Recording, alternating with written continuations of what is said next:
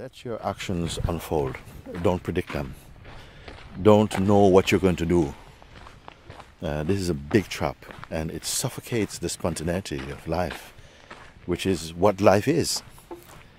To try and bend life into to satisfy your projections or your fantasy is a kind of dying. It's a suffocation. It's a unnatural and joyless thing. And yet to be prepared and expect all these things in the future is what we're taught as a way to live. Yes. And a way to function. There's so much misunderstanding, and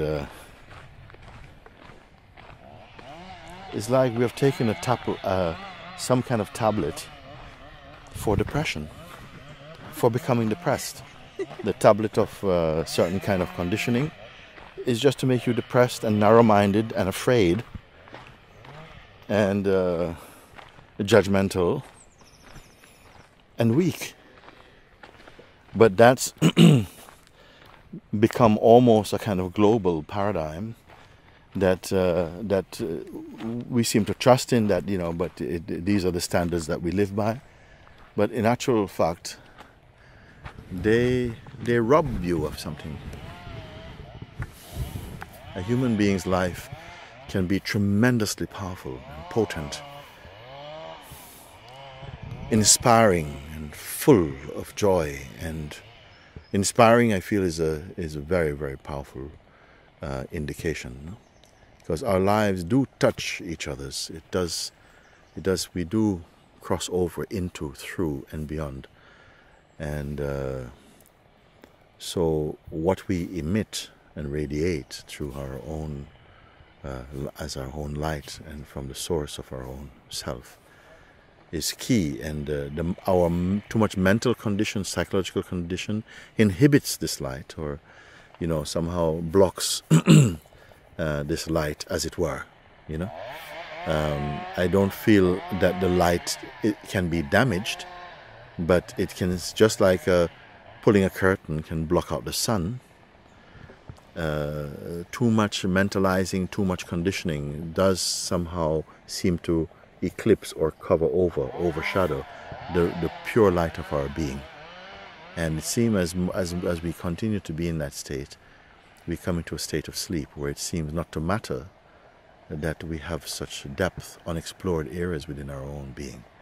And this is the gift of life, that we should find out about ourselves, explore, and to see in all the areas we move within our being that there's this beautiful light, this God self is here, this sense of a totality, a harmony is there.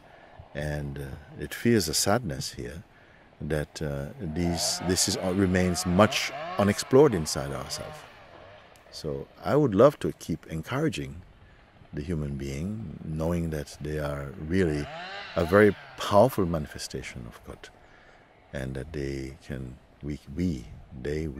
I, you, same thing, continue to stay open, so that staying open is the master key. Because if you're not open, you will not move. Something will just dry up in you. But to be open, which is itself an aspect of the light, allows that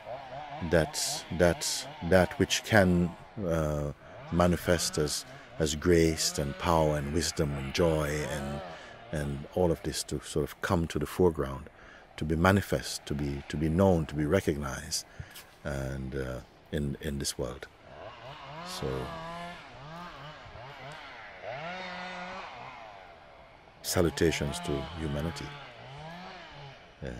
for its inherent power, more yet to be explored, and by the grace of God.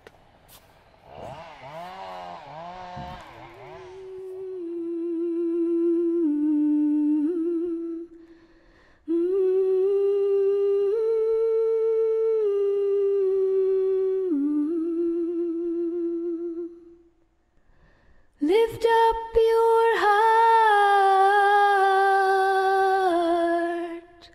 to the one beloved, to the